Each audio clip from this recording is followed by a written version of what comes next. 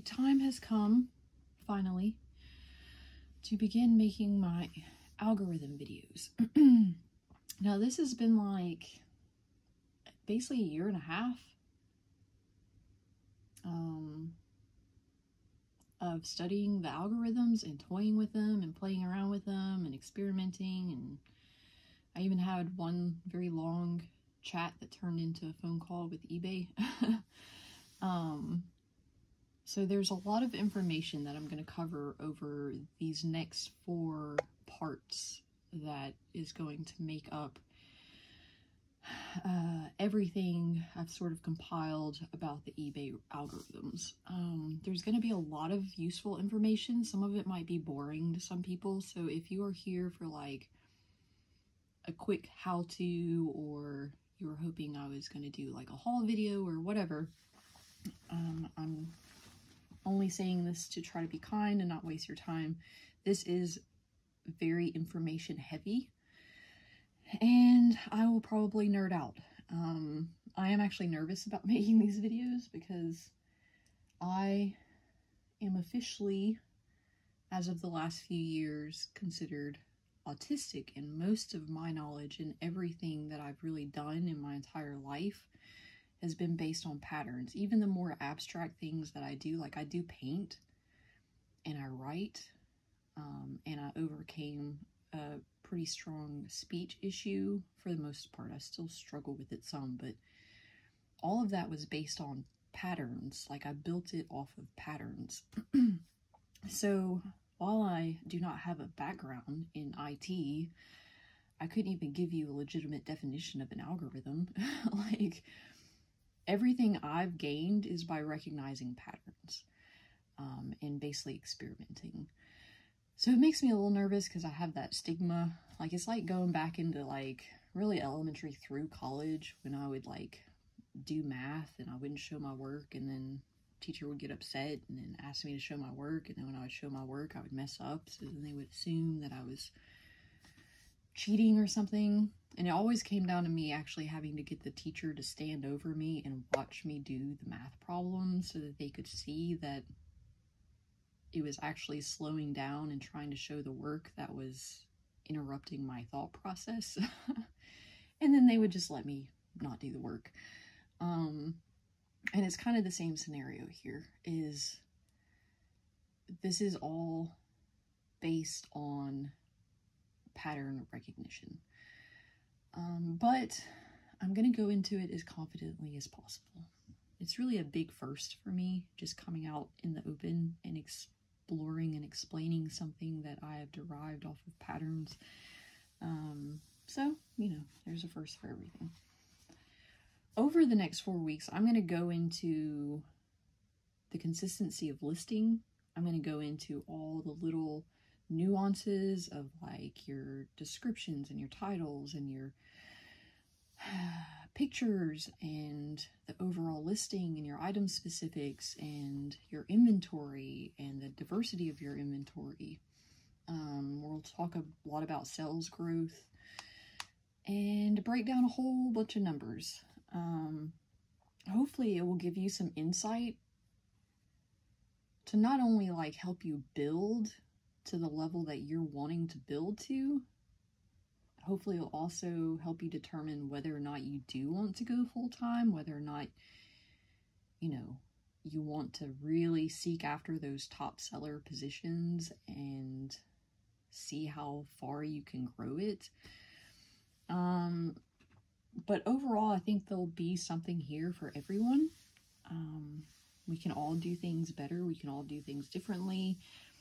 And you can take information and make it your own. So we are going to dive into it. This first part is not the bulk of my experimentation, actually. Most of it was all the little tiny things that you can do to increase your sales, increase your viewership, increase, you know, your turnover rate, your sell-through rate. But the number one thing that most resellers preach is the consistency of listing. So really this year, just from January to now almost July, I explored the effects of the consistency of listing and try to break it down for newer resellers versus, you know, established resellers. And I played with it. I played with it to some extremes, to the point now that I am done poking that bear. And we are going to sort of dive into everything that happened in the last 6 months as far as my peaks and my dives and the times that I purposefully crashed my algorithms. I am not equating last November, December into this because I did liquidate last November, December very rapidly to move and help take care of my parents.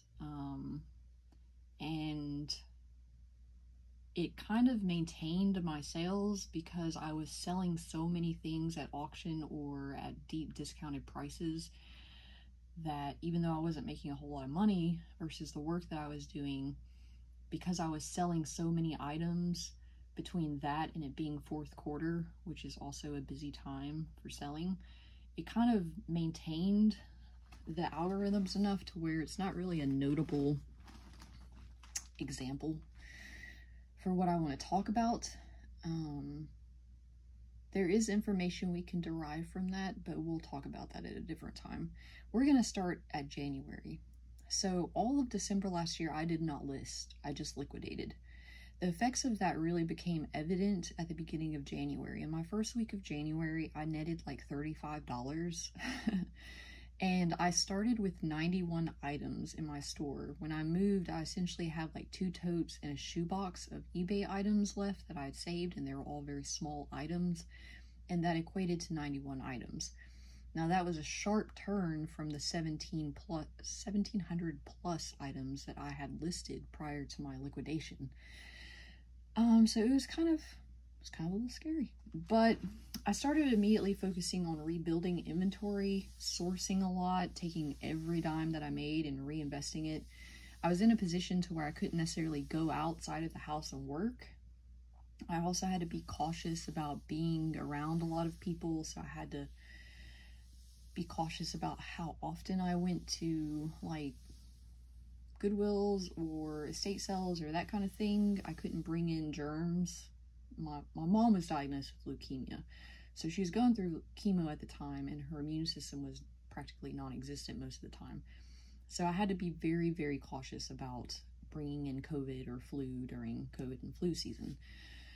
So I took that moment of sort of being a primary caregiver and relaxed on income and just focused on building a foundation for where I wanted to go into the future of reselling. And at that point is when I decided I'm going to really play around with the consistency of my listings, and I'm going to see how it affects different points of my growth. So we went into it netting $35 that first week of January with 91 items listed.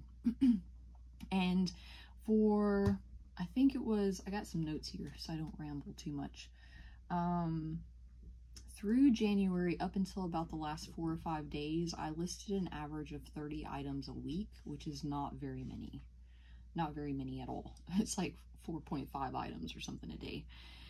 And then I stopped. Those last like 4 or 5 days of January, I just had an abrupt stop. I didn't list anything for those days. And you'll see, which I'll put a picture of this graph. You are going to make fun of me, but I'm a tactile person, so even though I put information into a computer, I'm not going to recognize it as much or collect as much information from it as I can unless I write it down, like elementary school graphing. This will stick in my mind forever because I've written it. I can stare at a computer all day long and it doesn't absorb into my brain. But I am going to use this as my reference point, so I will put like a picture and I'll try to like correspond arrows for what I'm talking about.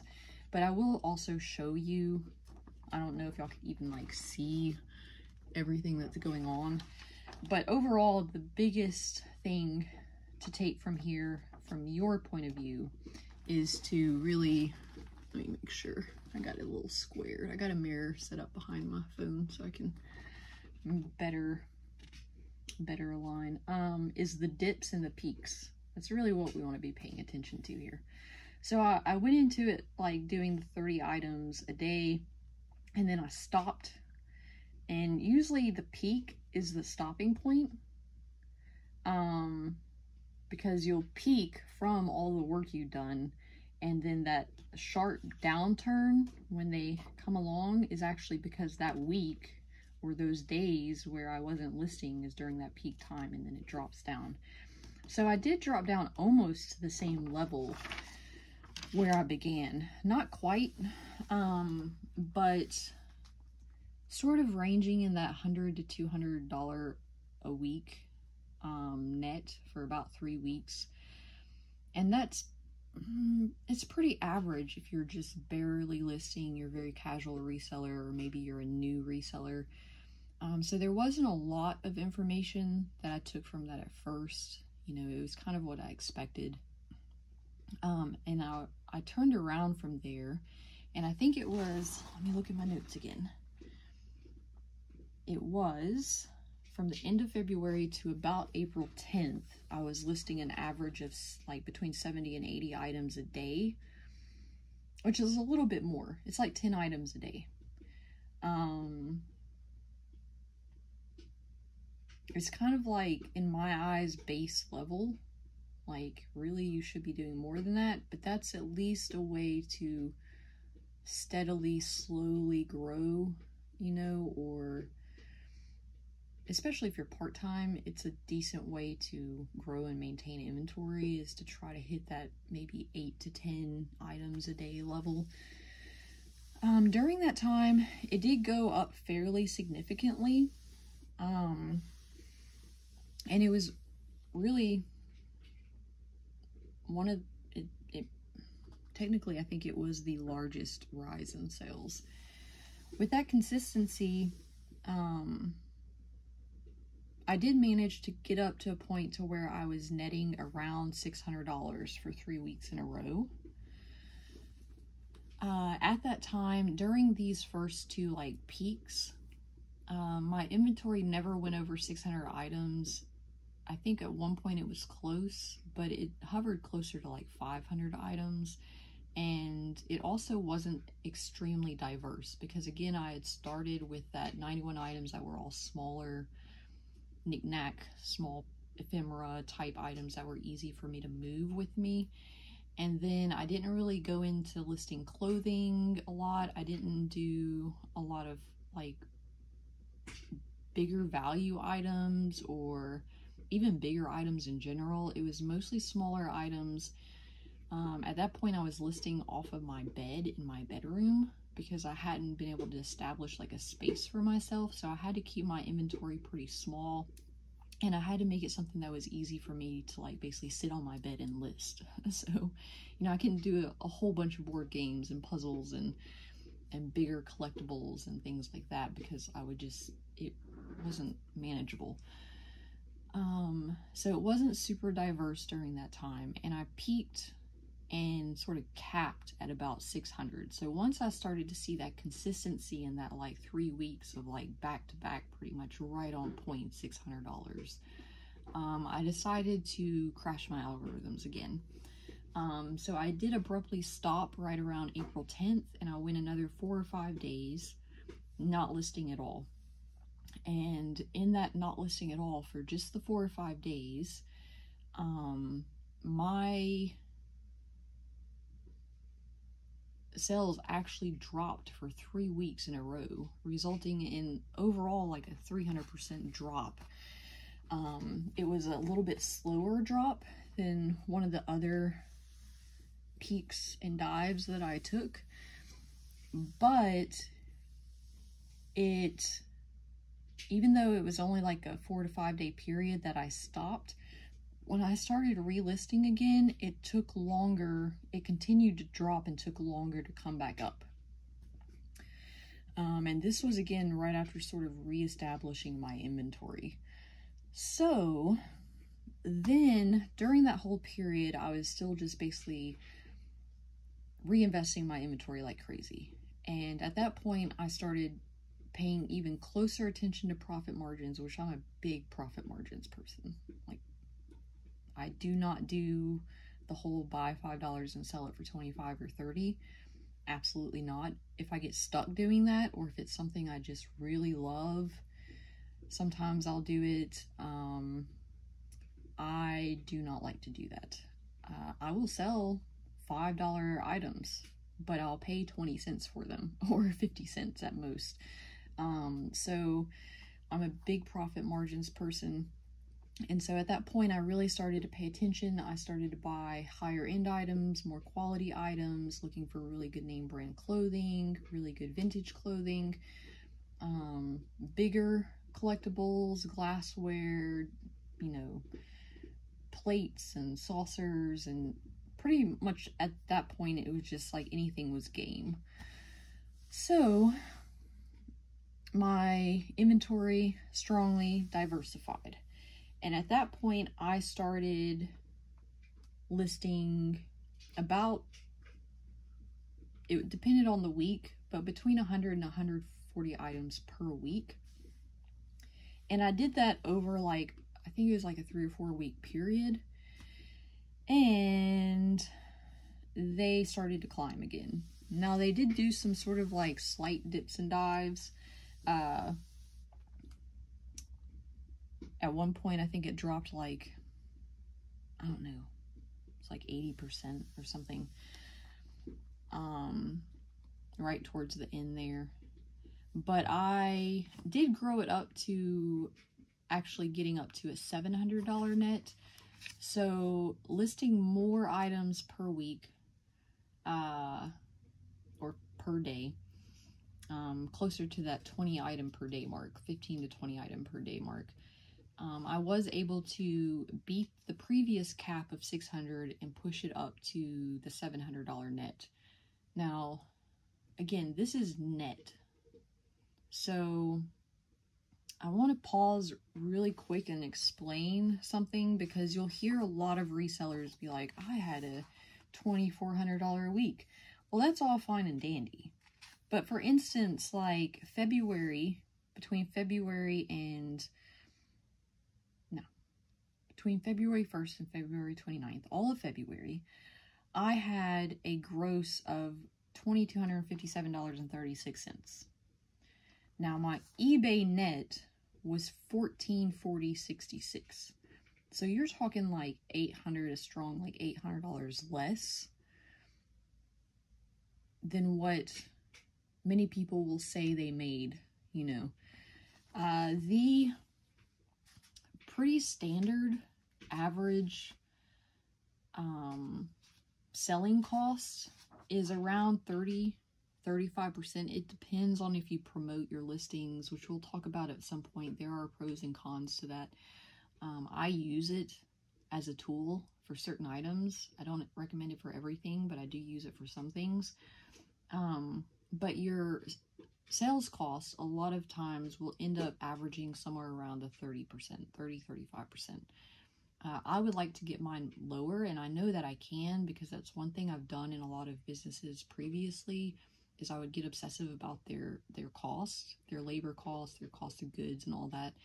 And I would do inventory, and I would just, it wasn't even my position half of the time. Like sometimes I would just be like a hostess or like a line cook, and I would be like, hold on, let me look at your numbers. So I can get that down, and I aim to do that. It hasn't been a priority yet, but that puts things into perspective a little bit. When I'm talking about a $700 net, like you're looking closer to like $1,000, somewhere around $1,000, $1,100 gross. And again, that eBay net does not include what you invested in the item. It does not include your expenses, your taxes. So you want to take that in consideration. We'll talk about that plenty over the next 4 videos. Really, I talk about it a lot, especially in like my haul videos and stuff like that.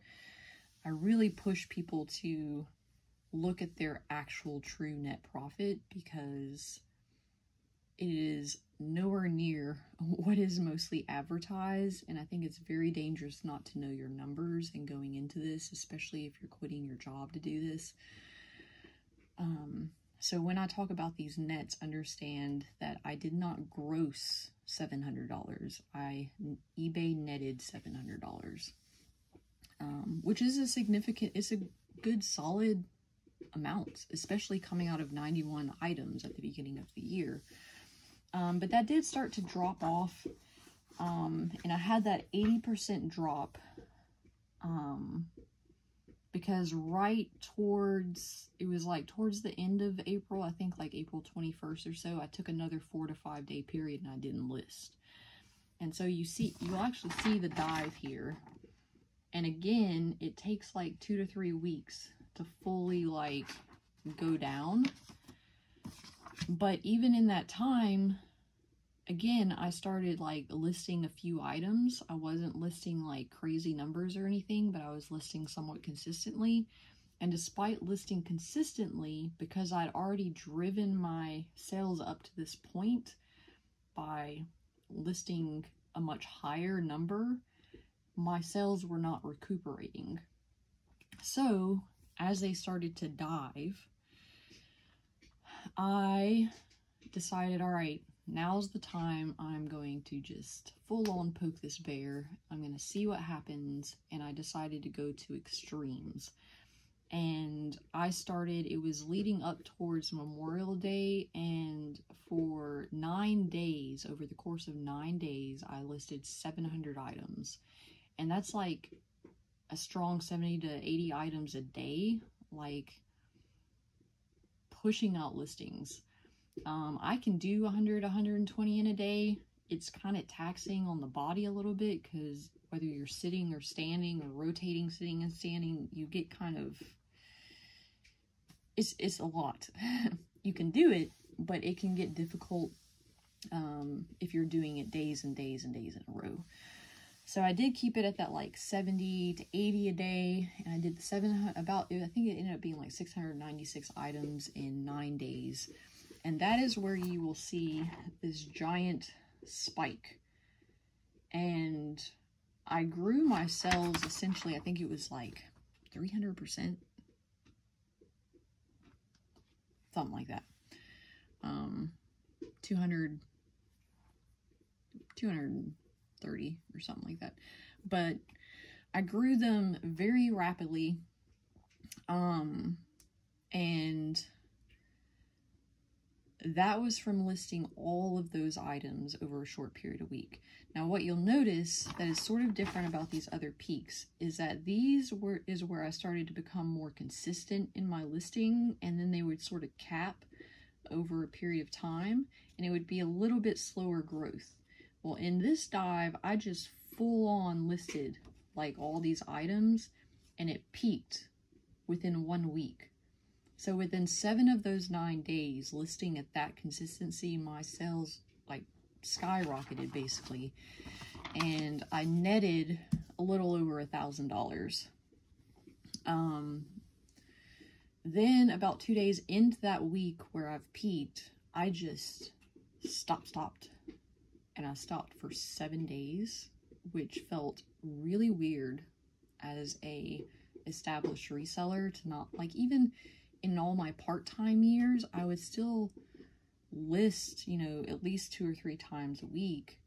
So to go 7 days without listing, it just felt really weird, and literally my anxiety started to grow because it was like there was this thing I felt like I needed to be doing, and I kept having to tell myself, that's not what we're doing. We're trying to experiment here. So in that 1 week, it peaked and then it nosedived. So I think it took like a 200% drop, and it landed me, I think it was like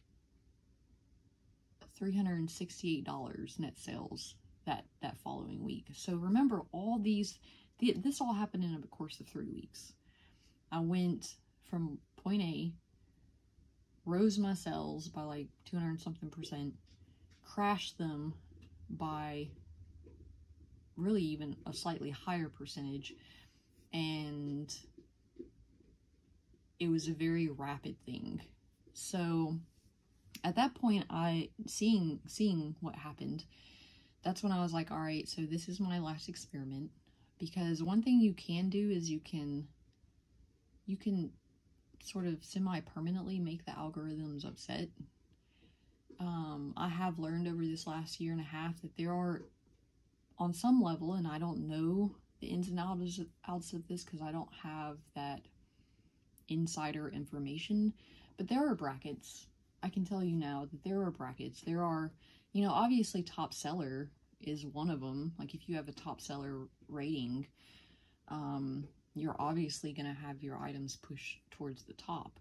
But even outside of the top seller rating, there are brackets. And even within the top seller rating, depending on how your sales are going, how your listings are designed and handled, and many, many other elements, you can be put into these little brackets that you don't really want to be in, because they will start to cap you off. And there's been weeks, so the phone call with eBay was a result of me recognizing that I was consistently pushing to this higher level, but I would still every week hit close to the same net sales. And this actually happened towards me liquidating, and then I had a separate phone call this last year. But I would essentially, no matter how much I listed or how much I worked, I would hit a level and I could not get past that level. And I, again, don't know exactly how they work that system, but I did get that fixed. That took some maneuvering on my part, which we'll discuss at some other time. But you don't want to shove yourself in a bracket, is my point. And at this point, I decided, yeah, I'm done poking this bear. So I have derived all the information I want from this. And at this point, going forward, as of today, like today, I'm probably going to list 40 to 50 items tonight. I mean, it's already evening. And then I'm going to consistently, over the next week and a half, all the way till next Friday, July 6th, no, July 5th, I'm going to list 70 to 80 items again to sort of cap myself back up again. And then I'm going to stick to the 30 to 50 items a day. And over the course of these algorithm videos that I post, we'll kind of go back and look and see how that's playing into everything. One, I'm going to see how quickly I recuperate. And two, we will see what that consistency is doing to my seller level. But as far as like things that I sort of gained from this, one, your consistency affects you far more as a new reseller. With that being said, I first want to say, and this is sort of like a warning of caution, I guess maybe is the right word. When you are new to selling, it is in eBay's best interest to retain you as a reseller. Meaning that you get certain leniencies, you get more exposure than you've earned, because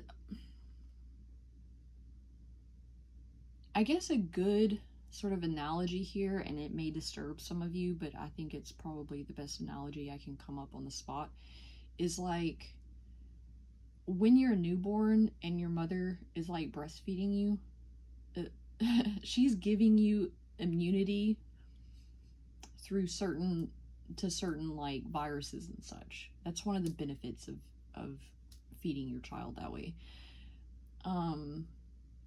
Once that stops, that's when you'll start to see a child start to be exposed, or when they're exposed, get sick more often. Essentially, eBay is breastfeeding their new resellers because they want to allow them to thrive long enough so that they retain those sellers. At some point, and I don't know how long this period lasts or at what point things start to become a bigger issue, but at some point that starts to dissipate. And so it is reasonably easy to start growing in the beginning if you follow very basic principles like consistently listing and, you know, having decent like listings themselves, like filling out things and posting pictures and having good inventory that has high sell-through rates. If you follow very base level things in the beginning, then you're going to have some amount of growth.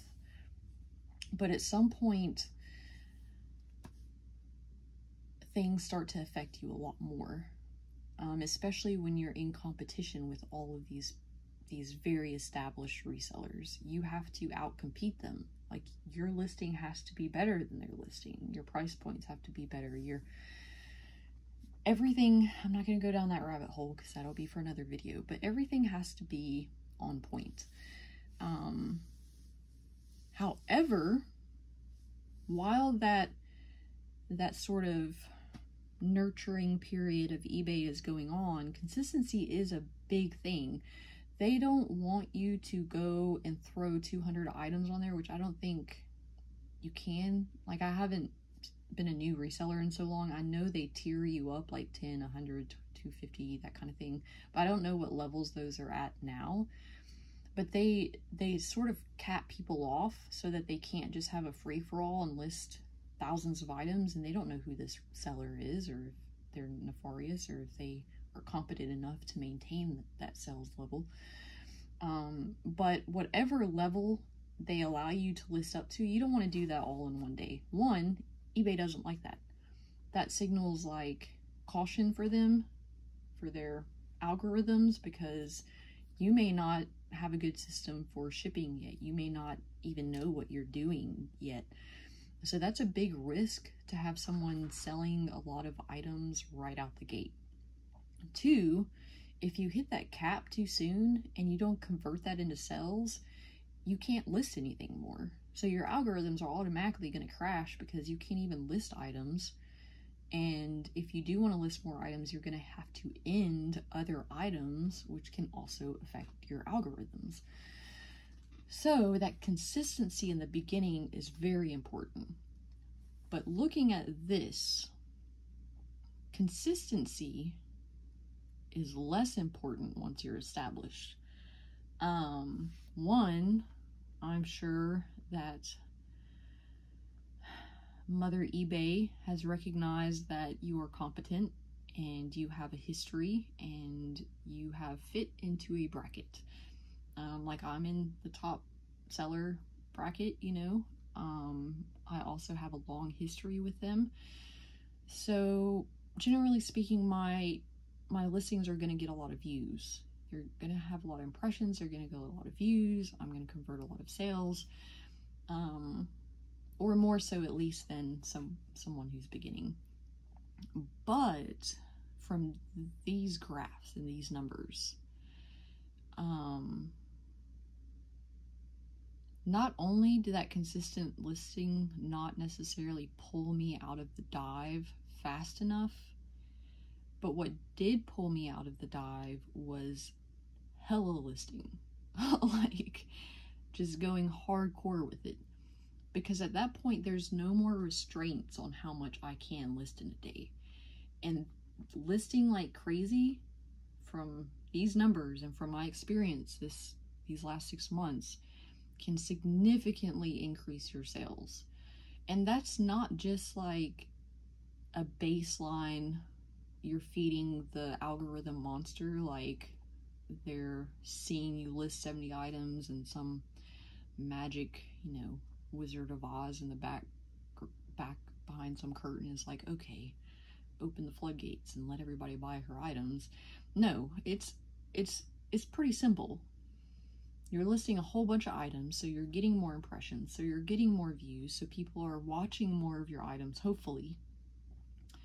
And that's converting into sales. And as you sell more items, because you're listing more items and they're getting more views, that is feeding into your algorithms.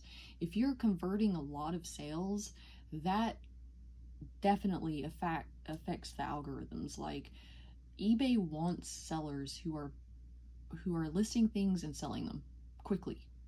They don't want it sitting forever, which you can have long tail inventory, but we'll get into that in a minute. They want converted sales. That is how they make their money. that is the best outcome for this, especially since, you know, they used to charge by the month. You know, like if you wanted to list an item like every 30 days, it would charge you like another 30 cents or whatever. They had various different fee structures in the past, and those were very much like when they didn't have the ability to store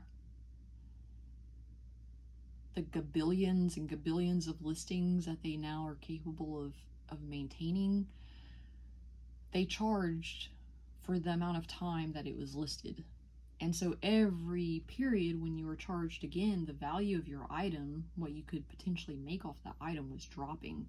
Well, now that's all gone. Like, you can list, you know, you get a subscription, a store subscription, and you can list it basically indefinitely, you know. And because of that, the algorithms are geared towards making a quicker sale. So if you're making quicker sales, or you're selling a lot per week, then you are going to keep making consistent sales. And that all comes from impressions and views and watchers. You know, like if you don't have people looking at your stuff, then you're not going to sell anything. So in itself, listing an enormous amount of items, like 709 days, you're just boosting like everything all at once. And it will significantly and rapidly increase your sales.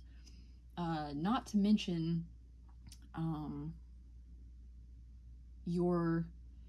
when you're established, you're going to have a higher inventory level. The only exception are like well-known eBay YouTubers. And some of them even have high inventory levels, but some of them have such a strong viewership, like buyer relationship, where many of their viewers buy items from them. Most of them are females. They don't even have to maintain a very high inventory level, because they're selling things so quickly to their viewers that, I mean, that must be nice, but that it also kind of scares me in some ways. But like, you have to be able to source like constantly in that environment. And you also have to keep your viewers happy, which means at some point you just have to do whatever they tell you to do. Anywho, so everything I took from this, and everything that I hope to take from this is, one, is I really want to see if I can save this week. Again, today I'm going to list like 40 to 50 items, and then I'm going to start into the 70, 80 again. As of 2 p.m. today, Wednesday, what is it, 25th, 26th? It's Wednesday of this week. I've netted $26. That's horrible. I will say that will be okay. One thing I want to say really quickly on the brackets thing is, one thing I started to notice middle of last year and actually put into this discussion that I had with eBay was, there has to be some sort of something that is pushing their best resellers forward on the weekends and their peak periods, and their other resellers towards the Monday and Tuesday.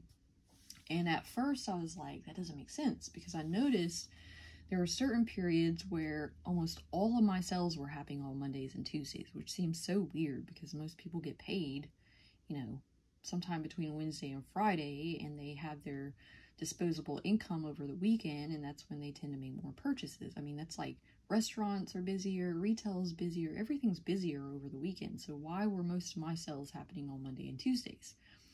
Well, once I sorted some things out, very swiftly I became a Wednesday through Sunday seller. And the vast majority of my sales happen like Fridays and Saturdays. And part of what threw me off is when I've restarted in the past, or when I very first started, I mostly made all my sales on Fridays and Saturdays. Again, it goes back to nurturing new resellers. In the beginning, you're probably going to make more sales on Fridays and Saturdays. But if you mess up and you keep messing up, you're going to get put on the bench. And when it started to make sense to me is when I applied it to my previous restaurant experience. And over the weekends is when you had your best staff. You had your best, fastest cooks, most accurate cooks. You had your fastest dishwasher. You had your most friendly hostesses who knew how to clean a table, and you had all your best servers with the best personalities who could turn over tables really quickly, because that's when you had most of your business. You can't put your B team out when you need your A game, you know. So if you keep messing up, you're gonna, before they completely bench you, you're gonna end up noticing that you're selling most of your stuff on Mondays and Tuesdays at some point. And if you're a part-time reseller who's very casually doing this, you might not be doing anything wrong, but this was what happened in my situation. Is I was still sort of casually listing, and I wasn't really pushing to higher inventory levels. I wasn't pushing my day-to-day listings, and I was just sort of consistently doing like 10 to 20 a day. I was doing most of my sales like Monday, Tuesday, Wednesday, and that rapidly changed when I switched into a more full-time business mind. Now, if you really keep messing up, you'll just, I mean, they'll even stop you from reselling. So you really want to be cautious about certain things, which we'll discuss in another video. But I do want to see if I can save this week at $26 net on Wednesday. I've seen worse when I've done these crashes. So I would imagine I can end up at like $400 or $500, which actually I think last week I did 500 when I started coming back. Because after that deep dive, I just started listing like, I think I listed like 180 items in 2 days, and then I just started sort of straggling in listings again, and it crept back up a little bit, and I ended up around $500 net after the crash. So I'm pretty sure I can end up somewhere around $400 to $500. I'll be curious to see though how quickly the results of me going back into this hardcore listing starts to pay off. And then we're going to start looking over the next few weeks and see how that affects the next couple weeks, and then also how the consistency affects them. At some point, if you take all of this information and you understand that consistency works in a new reseller's favor best, consistency can help an established reseller. Not only do you create a schedule, but you're maintaining your sales.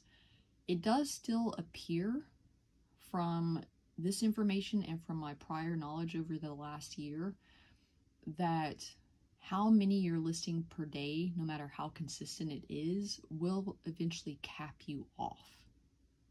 Now, part of that's just because the numbers behind the views and the impressions and all that, but I think it's a little deeper than that. And at that point is when you have to start making bigger decisions. So I'm saying this part because if you are a reseller who's pushing towards being full-time reseller and you really want to make good sustainable money, or if you're a seasoned reseller and you've noticed that you're just not breaking through to the next level, one, you probably want to up your game. I would say increase your number of listings per day by 10 or 20 and see how that starts to affect it. But at some point, you're gonna max out. Like, I could do consistently maybe 67, 70 items a day. It would be tough alone by myself. There are 6-digit resellers who are grossing like 300K a year who tend to do 50 items a day, but they have employees. So for me to do a consistent 60, 70 items a day by myself and packaging all of those sales and listing all those items and especially sourcing that much inventory, that's a lot of inventory to source, especially if you're trying to keep your profit margins pretty high or your value per item pretty high. That it's possible. I don't know that it's sustainable without hiring an employee.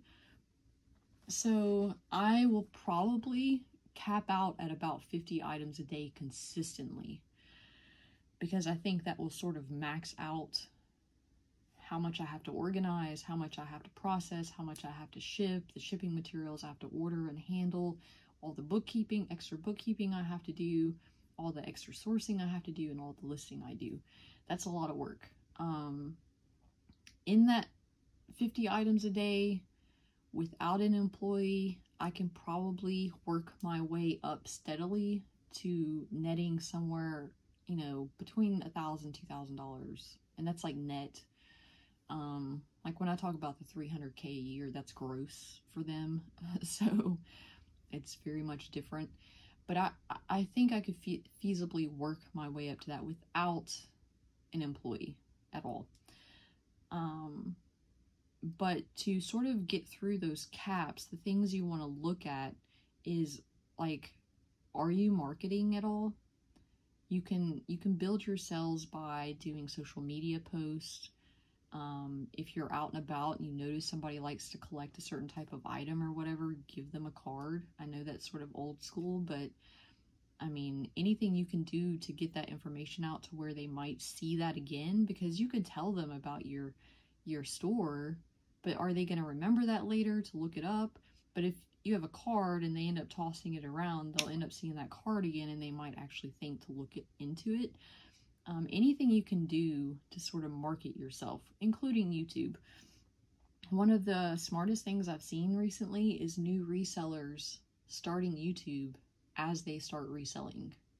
Because one, I can tell you right now, me starting YouTube after being a long-term seasoned reseller and me trying to throw that into my schedule and everything that I already know to do has maxed me out. Like, it is a lot to take on when you're already somewhat established, because you have to rearrange things, you have to think about like the order in which you do things, like you're having to restructure yourself around a viewership, and that can be complicated.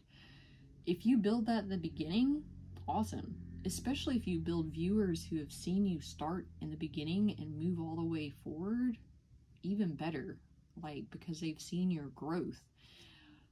But on top of it, I've actually started to follow some of these individuals, and while I cannot learn much from them as far as reselling at this point, what I am out of touch on is what it's like to be a new reseller. It's been so long since I've been a new reseller. I don't know what they're up against. I don't know what's selling for them and what's not. I don't know what their sales growth looks like. I don't know any of that. Which I find it funny that so many like established resellers, whether they're on YouTube or just talking to other people in general, they want to act like I can get you started. I know exactly what you need. But in reality, they can give you the basics Like, they can tell you how to make a listing or take good pictures or like some things. They can help you navigate some things, but they don't have insight of what it's actually like to be a new reseller. So on some level, if they're not studying new resellers, then they're missing out on this whole segment of information that could be useful in their teaching ability. So I've started to follow new resellers. The other thing you can do if you're capping out, and this is more extreme, like if you're really trying to grow full time and you need a sustainable income and you need to net at least 50, 60, 70, 80K a year, hire an employee. I know it sounds scary, it sounds crazy. I'm not going to do it for another 6 months because I'm going to end up moving again, and I don't like not giving people job security. I'm also not going to hire until I hit a certain number that I'm netting, because I also want to give them job security. I don't want to come so close to being able to pay them and then something happen and it dips down and I have to let them go because they're too expensive. I'm also not going to hire them till I can pay them at least $20 an hour. And I know that sounds like a lot, but I'm not going to have somebody set aside 10, 20 hours of their week and I can't make it worth their time. At this point in time, anything below $15 an hour is just, why? Like, what? Like, you can't get a McDonald's meal for $15 barely. So I have certain things that I have to meet before I will hire someone. But as soon as I meet those things, I will absolutely hire someone part-time, probably a college student or like a mother who has a couple days a week. Because they can do all of my processing. They can do my laundry, not my personal laundry, but like all my clothes can get washed or steam cleaned or whatever they need to be done, de-linted. They can wash all my glassware. They can dry erase my shoes, like very easy things. And then I can start to get them into taking pictures. And at some point in the 2 or 3 hours I'm gone sourcing in a day, they can do all my processing and take most of my pictures for that day or all my pictures for that day. And then I just come home and list. And when you can just streamline listing and you don't got to stop and process anything, you don't even have to stop and take pictures, that's when you start really pumping out listings. So it sounds counterintuitive, like you're just making it and then you got to hire someone. But the amount of growth you're going to have after hiring somebody who you can afford to pay, please don't do it if you cannot afford to pay them, is going to be awesome. Another way you can manage capping out is cutting your costs. Again, I'm going to lower my overall percentage, my selling cost. Right now it's averaging about 35%. I want to try to get that on eBay paper down to 30, and then I'm going to be a little more extreme and see if I can cut it even lower, because the reality is I have other costs that is not on the eBay paper.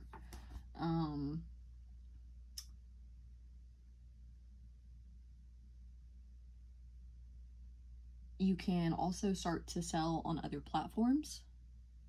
Some platforms are just better for certain items. So sometimes you'll have a faster sell-through rate for clothing on a different platform, or younger fashions on Depop, or, wherever you want to land. Sometimes if you have a lot of quantity of stuff that you just really want to get rid of quickly and you're okay not getting full retail value, go on Whatnot, have a live auction. You can increase your income by selling on other platforms also.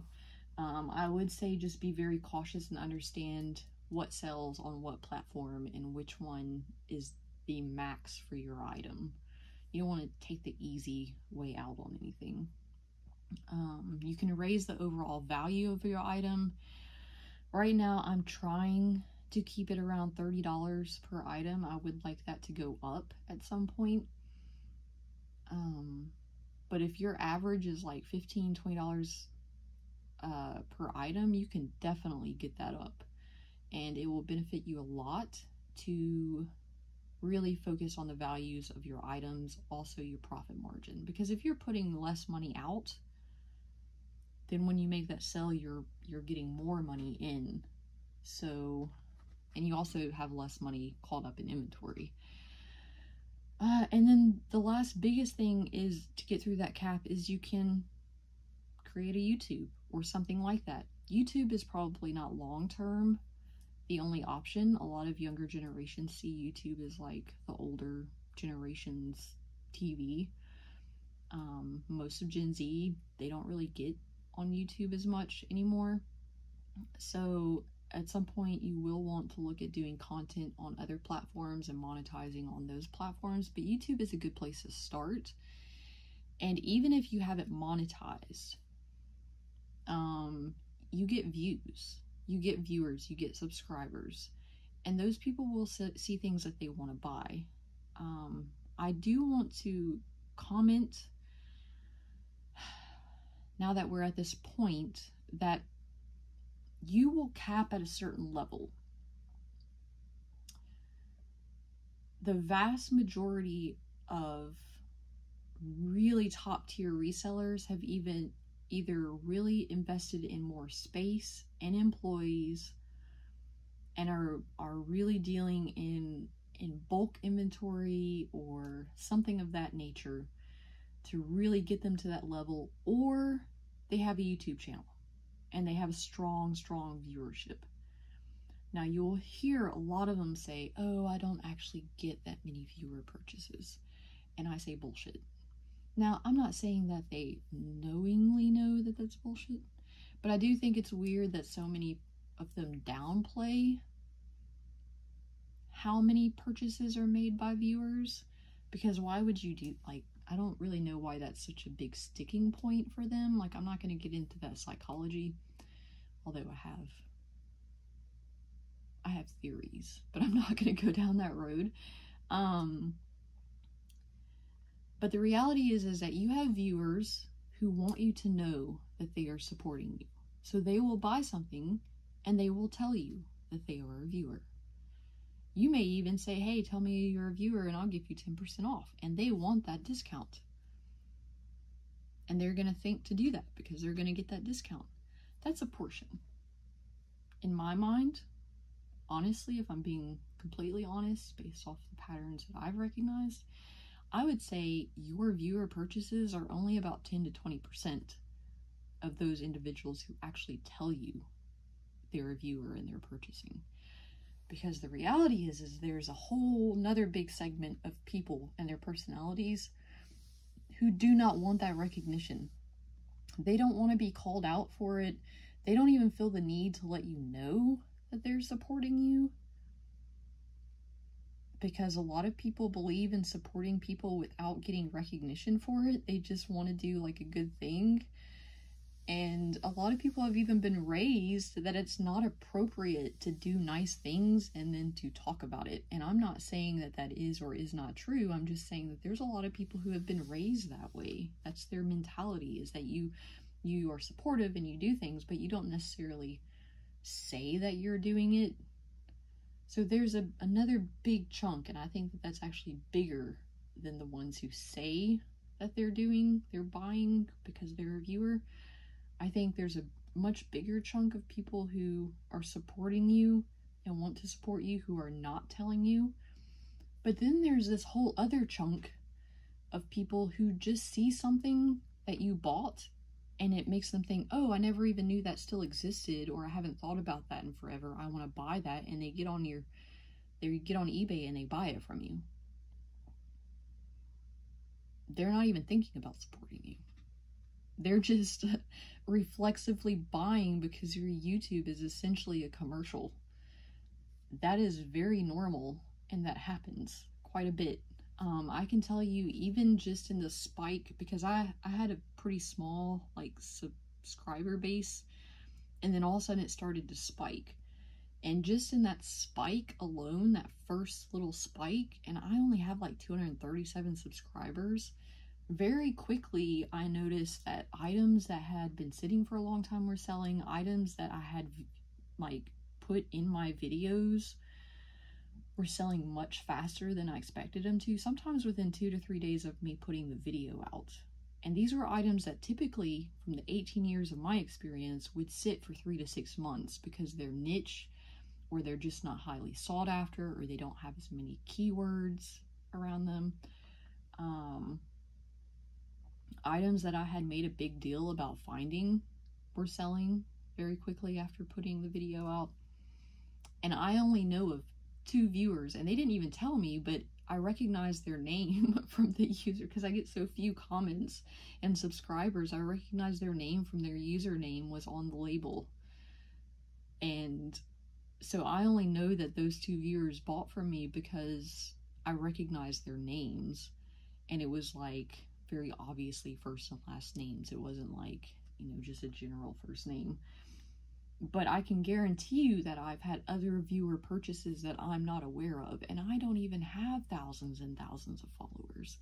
So if you're feeling super frustrated, because I've felt this many times over the last 1.5 years of me trying to be full-time, and you feel like you're capping, and you've really cut your costs, and you're changing your inventory, and you're building a more diverse inventory, and you're consistently listing, and you're even pushing yourself to list more, and you're doing all these things, and it should be working, and you're still capping out and not hitting the level of these really top level resellers, don't beat yourself up, because either you're going to have to hire and expand, or you're going to have to create content.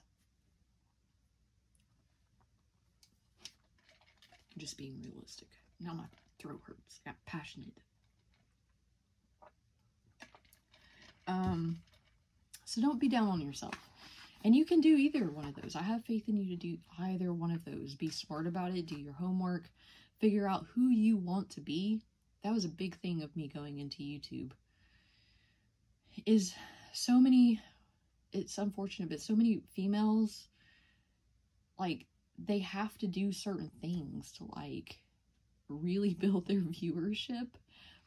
And so I was like, all right, when I first started, I was like, all right, I have to show up in makeup every day, and I have to have, like, a white light, and I have to have, like, perfectly white teeth, and I have to, like, do all these things, and I have to have this super sparkly personality, and that's not me.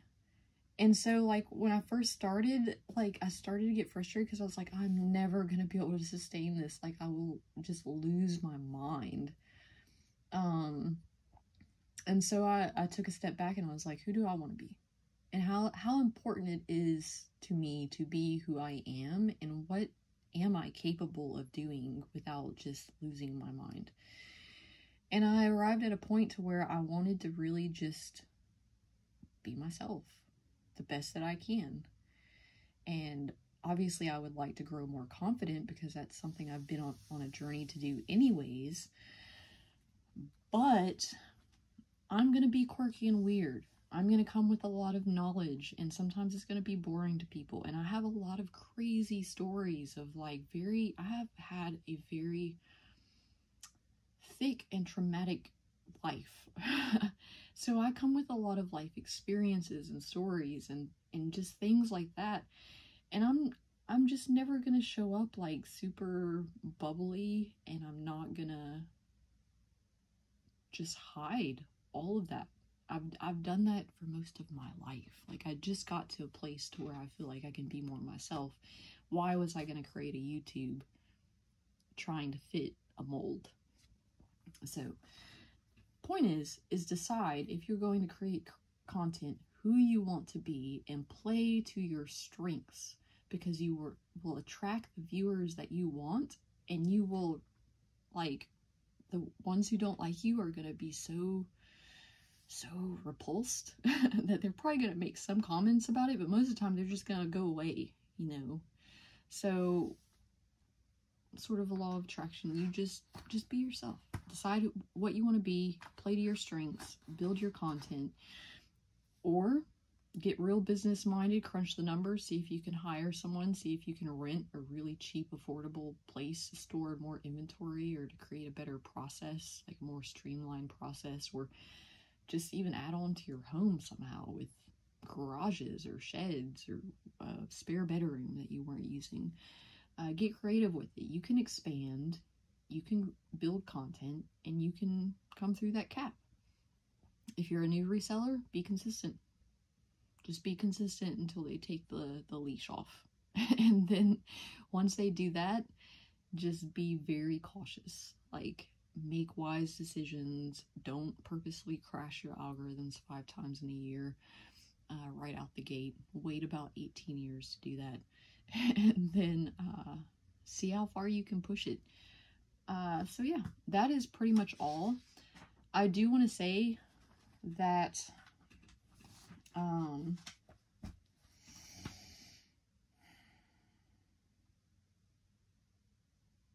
some quick things that can help you in this moment is I did learn that sort of your basic store subscriptions, you will be put in a higher tier if you get that better store subscription. Now, I come in the middle ground. I can't remember what they call it. I'll try to put it up here on the screen because I get word mixed up. But if you have them draft it from your account like every month, it ends up being like $55, $59 or something like that. You also get a coupon every quarter for $50 off of eBay shipping, which I spend on like bubble mailers. So that sort of pays me back some of that subscription fee too. You get to list a lot more items, so you don't have to worry too much about like if your items are rolling over or like maxing out at any point, because I'm probably never going to list 10,000 items in a month. And there are other perks to that, but in my experience, it also affects your algorithms. It puts you in a different bracket, because if you're willing to spend a little bit more, eBay is willing to keep you a little bit more. Build strong habits in the beginning. If you have already started and you are not organized, or you don't have a good structure, or you're prone to buying things with a lower profit margin, start looking into how you can build strong habits around those things. Habits are actually fairly easy to build. I didn't think that until recently when I started going through a business coaching class where I teach or coach people in business. And I learned that habit building is actually fairly easy. You're just brainwashing yourself.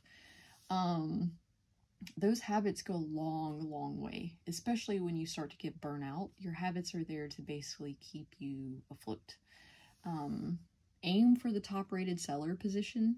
You can't get that right out the gate. You have to work towards that. But if you keep your defect rate low and you have certain standards of shipping and that kind of thing, you can definitely work your way up to top rated seller, and that will boost your listings. Build a consistent, strong inventory with a lot of variety, because the more variety you have, especially in this market, you can make $100,000 a year on mugs or cookbooks when eBay first started. That is not the case anymore, and I very strongly discourage only having like 3 or 4 specialized items. Like, I'm not picking on guys, because a lot of women will mostly just do clothing and handbags. Fine, whatever. Guys, a lot of times they'll do like electronic, shoes, and video games. In this market, with the platforms exploding and the casual resellers coming in the hordes, I strongly recommend diversifying your eBay, especially if you want to grow to a very top level reseller. Because one, you're going to be going up against already established resellers in those niches, and you don't really want to do that. It's a lot more work getting in the door that way. But two, no matter what happens, there's always somebody looking at your inventory. Like, always. There's never a time where there's like not anyone. Like, I have like millions and millions of impressions, because there's always somebody looking. And you're pretty much always going to sell something. That is one reason that even when I took these crazy dives, I didn't come back down here. Because at this point, I had diversified my inventory to a point to where my diverse inventory kept me afloat. Because I always had something to sell to someone. And at that point, the algorithms, while they're important, they weren't the only factor anymore. It was also just the diversity of my inventory. You want to have your consistency at first, and then it's all about just having really strong business practices. Consistency mixed with strong business practices, and every time you want to level up, just really dive in and push yourself. The last thing I want to talk about, and this has probably been like 8 hours, an hour and 11 minutes, is I recommend having an emergency inventory. Some resellers call it a death pile. And many resellers, which kind of baffles me, honestly. I'm not sure if it's like, I don't know if it's a lack of experience or if they just haven't been put in certain situations in life, or I don't really know how this hasn't become a thing. But if you have built your sales to where you're needing to list 30 to 50 items a day, and you're trying to bring in like a net of $2,000 a week or some crazy business like that, and you have zero backstock inventory because you don't want to have a death pile and you want to list everything as soon as it comes in, what happens when you break your leg and you can't drive because your driver leg is broken? What happens when you get really sick? What happens when something tragic happens or something comes up? Life happens. Newton's law. If it's going to happen, it will happen, or it will happen. If it's what can happen is going to happen. You know what I'm talking about. Life sucks sometimes, and you get thrown off course. And sourcing that amount of inventory when you have no backstock inventory in a time where you can't walk properly, or you're in pain, or you're in the hospital, or you're having to fly out to be with a family member who may be in a very tragic state, or there are hundreds and hundreds of possibilities. Even if you put your store in vacation mode, your algorithms can take a dive and you might not be able to recuperate from that. Because I also don't recommend ever putting your store in vacation mode for more than 7 days. And honestly, I feel like that's kind of pushing it, because those individuals who do make purchases, you're going to have to communicate with them very strongly that that is not being shipped until a certain day. And most buyers aren't going to want to wait more than 2 weeks to receive the item that they purchased. So very quickly, you can get to a point to where even if you manage to source some inventory, you're not maintaining the level at which you've grown. So I personally keep a 300 item backstock inventory. You can do it in as many as like 3 or 4 bins if you're smart about it. You can get little knickknacks, you can get ephemera, you can get small little items, cassette tapes or CDs or accessories or whatever, jewelry. They don't even have to be high sell-through rate. They don't even have to be high value, but have an emergency inventory in case something comes up and you can't source. Not only that, but even if you get a minor cold or food poisoning, full-time resellers are at great risk of burnout because we essentially never get a day off. Even when we go in vacation mode, we still have to answer messages. We still have to do some level of work. And you can get burnt out very quickly if you end up getting really sick for even 3 or 4 or 5 days and your body is really worn down. You're at an even higher risk of burnout, and you're going to have to come back fighting even harder. So why not just have that little cushion there? It doesn't mean that you're a hoarder. Right now I got plenty of inventory, but I have a growth plan. Like this is planned. But even when I get through a good portion of this, at the end of it, I will have at least 300 items. That gives me a 10-day window of listing 30 items a day. That's not very long. 10 days, 30 items a day for whatever chaos has happened in my life. So I don't think it's a death pile if you're using it as protection to your business. It is your security fund. It's your emergency fund. It's a savings account. So that is all. This went a little bit longer than I planned. The next 2 and 3 probably won't be as long, but this is just a weird, the numbers, they're just weird. The rest will be more about all the things you can do and how you can do them to build and maintain your algorithms. We'll talk about different ways of diversifying inventory. We'll talk about your listings. We'll talk about all that good stuff. I hope I haven't just bored the absolute crap out of y'all. I hope I was coherent and I made sense. Believe it or not, I rehearsed this like 8 times. I tried to narrow down the nerdiness as much as I could, the awkwardness. But yeah, I am going to start editing this because the editing process is going to be longer. The uploading process is going to be longer. And then I'm going to turn around and edit my picking video for midweek also. I hope y'all have a good night.